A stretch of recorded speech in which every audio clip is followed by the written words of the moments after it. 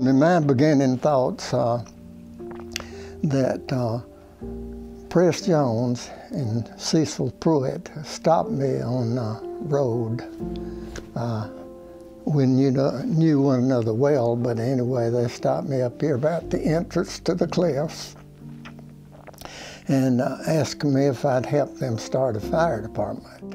When I bought tracts of land, I bought 2 tracts and put them together, and there was no development here, absolutely nothing. The fire department hadn't even been anticipated, wasn't even discussed. After we'd moved in, we were building a driveway to get around to the top of the mountain. He had driven the Volkswagen Beetle up to the house that he had just had serviced. And we worked hard all that day, cutting trees and clearing timber. We came back that afternoon, and we're sitting there drinking water, and I smelled gas. And I kind of looked under the back of the Volkswagen and said, "Pop, your Volkswagen's leaking gas." So Pop got in the thing, cranked it up, caught on fire. And I said, "Pop, get out of there, the thing's on fire." Because we were thinking, the TV where the car's going to explode, and the whole thing. That was my first experience with realizing we didn't have fire protection. But my neighbor from down the hill was R.Q. Barnett, who was one of the founding fathers of the fire department, of Glassy Mountain Fire Department. He came to me, I don't know, a couple months later and says, "We're thinking about forming a fire department." And I said, "Where do I sign up?"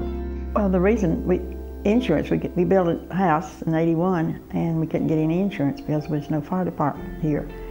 And we had everything, in our house, and so we didn't have any fire protection. So that's when they decided to form a fire department. Well, Press and Cecil both told me if you'll donate the land for it, we'll help you get something started. And I said, well, I'd be willing to do that. So that was sitting there in the road about the entrance to the cliffs at Glassy now, even though there were not a cliffs at that time. Wasn't too much longer. After that, RQ comes to me and says, "We need volunteers for the fire department, folk that actually want to go out and fight fire."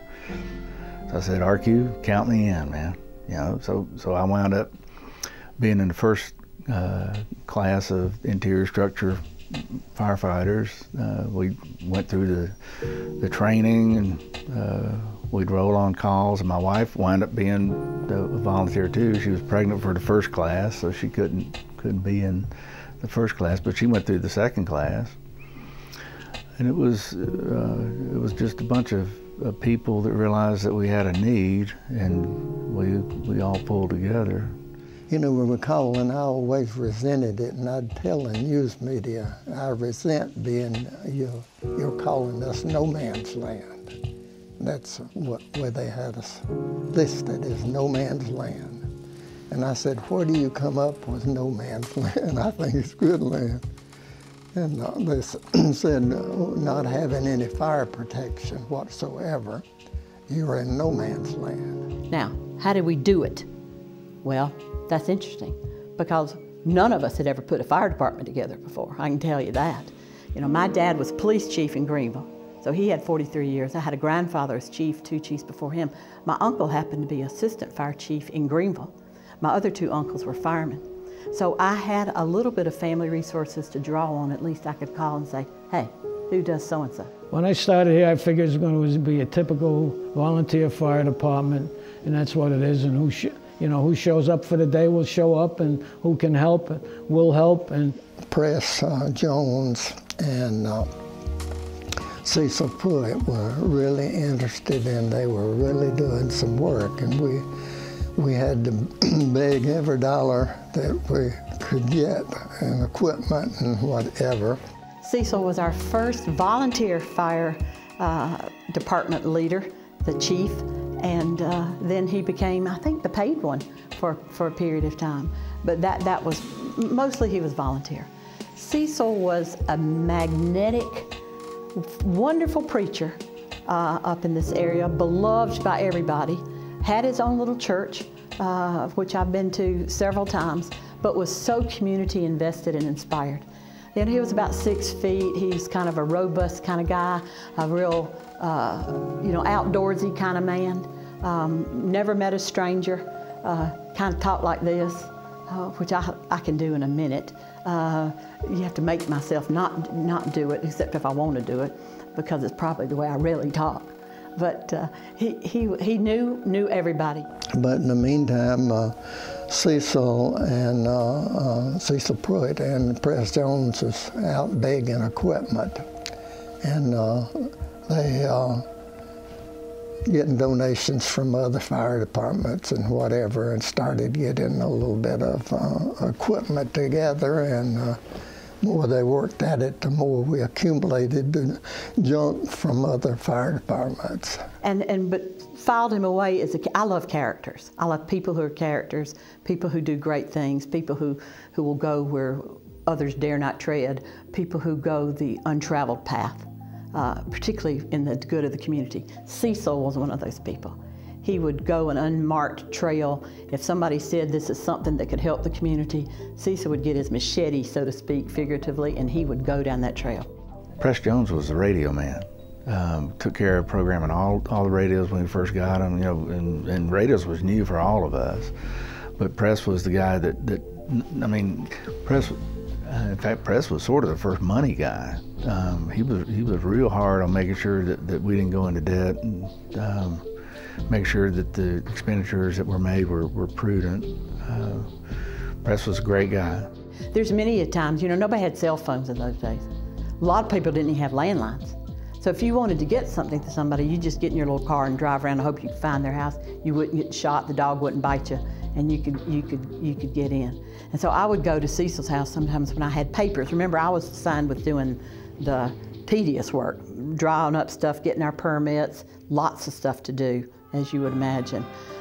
And so I would go down, and I needed him to sign. We always made 2 people sign, and I would go to his house and toot. So there's many times I would go toot out, toot toot out in front of his house, and he would come out or tell me when his wife would say when he's going to be there. And that's kind of how I got stuff done. If there's anyone deserves the most credit whatsoever, it was Press Jones and Cecil Pruitt.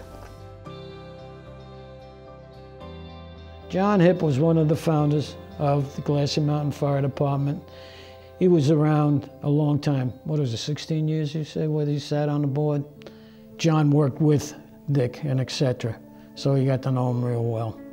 And that's how I got to know John. And we talked, what he did with Grace and Company and where he went and who he knew and etc. And the time he spent in the service and all the other parts of his life. Going back to forming the fire department, they was having meetings, at church, different churches, trying to get people interested in it. And when he had his heart attack, he was doing the program for that night at the church over at Oak Grove. So that was his last business that he had taken care of. And then when he passed away, I was going to run for commissioner, which I did, and I think it was 4 years I served then. We all had expertise. I mean, everybody pitched in where they could. I was a secretary. I wasn't really the treasurer, but I kept minutes and kept notes. And, one of my proudest things for the fire department was I filed the first ISO application to get us an ISO rating, because we didn't have an ISO rating, and that was an education. Paul Bishop and I sat in my living room at home and filled out the application. And that was sort of an interesting deal too, is who's going to be the chief, because we're just a bunch of people that are trying to build a fire department. As we began to grow both with equipment, we were able to house things in the facilities that we had. Mountain Station came on, so we had three full bays there that we could house equipment in. Building out and improving the equipment. You have to understand that in 1996, a lot of what we had at Glassy Mountain was hand-me-down equipment, either from other fire departments or from companies, oil companies. We used to haul water in refurbed tankers that hauled fuel oil.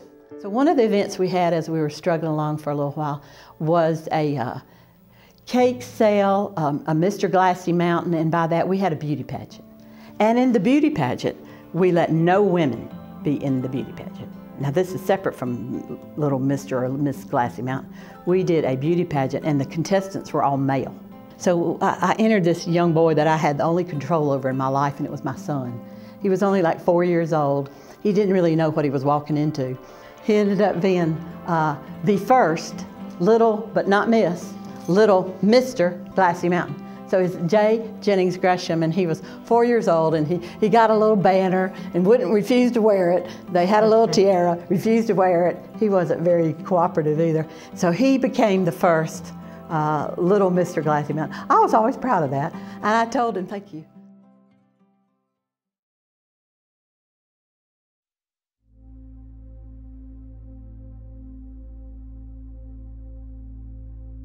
I was at Wade Hampton working that morning.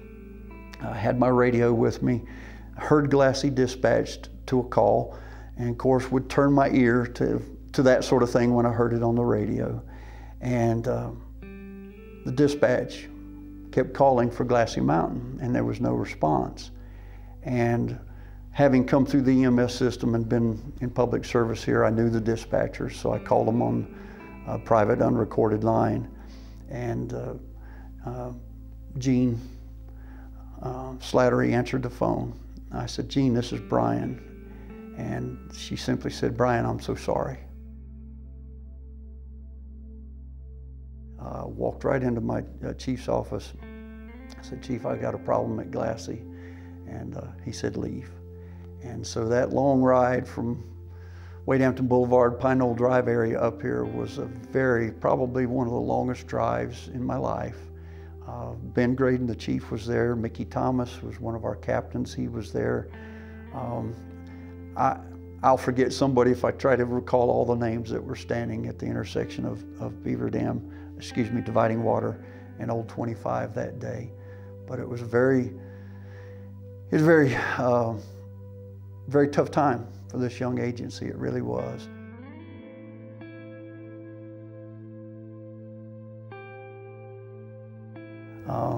Jack and his wife were scheduled to go to the doctor that day. She was expecting. Later found out that she was carrying twins. Again, right here in this same room, it was the second line of duty death I'd had in my young career.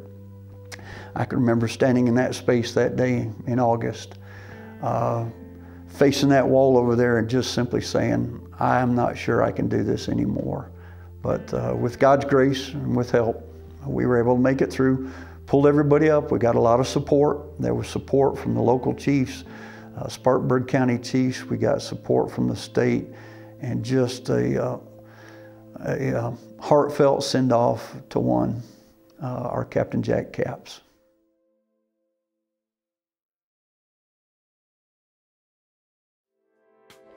In your mind, what could you imagine the fire department becoming in the future? What was your vision for it? Well, I didn't think it would ever be what I think it is now, but I was hoping that we would get something that would really be a help to some degree of where we are to this day and time. But that was my vision, that we needed it here. Well, I would hope that the folks that move into the area now would take some time and think about where we came from, and maybe look at some of those documents that you've got to talk about those first tax collections and pictures of the hot dog sales and yard sales, and just realize that today we've got it a whole lot better today because of a lot of work that a lot of people did through the years, but especially the folk that started the thing. I'd hope that people would remember folks that cared enough about the community and helping each other. And I really hope we never lose that kind of spirit up where we are, because it's the thing that's always made where we are special, is that folks care about each other.